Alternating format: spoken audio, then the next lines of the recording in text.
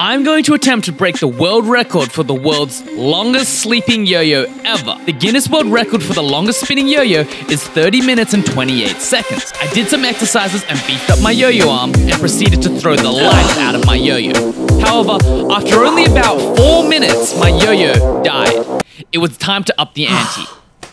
Man. And reveal my secret weapon.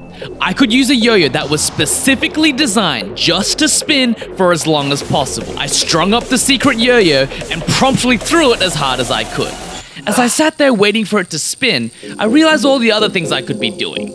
I could be working, I could be reading, I could even actually be trying to solve a Rubik's Cube. So at the 10-minute mark, the yo-yo wasn't done, but I was.